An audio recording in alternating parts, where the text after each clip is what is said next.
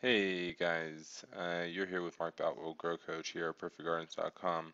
Just we always get a lot of great posts on this small grow tent package with no CO2. Just coming down to a question down here that was posted. A customer mentions the whole point is to lower the temperature of the light instead so it can be placed closer to the plants, giving more lumen without burning. It's, there's two parts to this.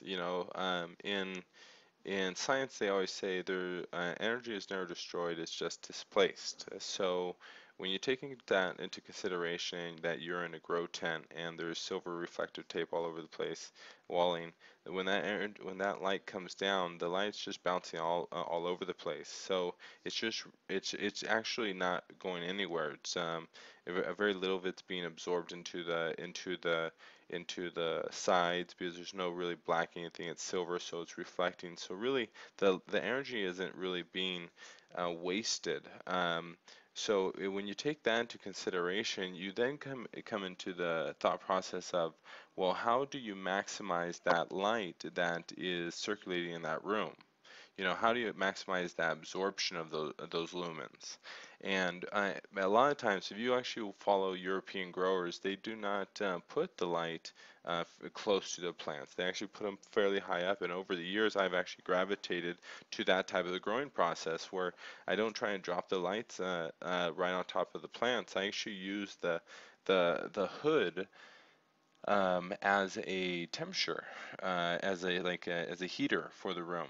And because I'm using the light, the hood, to control the environment, the lumens, the light, what I've found with HIDs and metal highlights is that it gives a single focal point of light. So you actually see light intensity, at times you'll see burnage directly underneath the plant or the bulb, but you might see the rest of the plants look green and then the center plants look a little yellow when it's directly underneath the bulb. And that's because that plant is kind of going through a little bit more tougher environment than the rest of the plants. And so it might be growing a little bit faster, going through a little bit higher high light intensity. So you end up the plant just ends up getting beat up over and over and over a course of a grow, the leaves are going to get dried out and they're going to begin to get brittle and they're no longer going to absorb that light.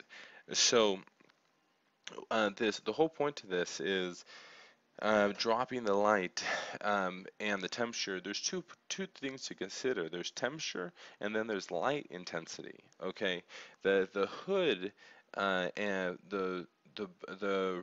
the filter is really pulling heat out of the room and controlling the environment in the room so that the plants are in the best environment so that they can grow vigorously. They can get big, they can get tall, they can get strong with the best environment without having powdery mildew and creating the environment so you get spider mites or any of those other pests. So it's all about creating that right environment, and then the light intensity.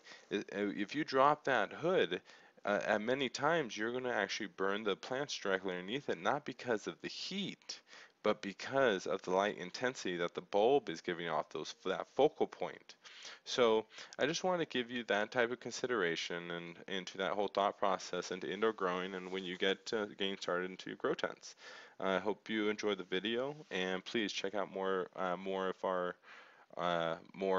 videos as we keep going. Thank you so much. If you like this video, give us a thumbs up. Have a great day, guys.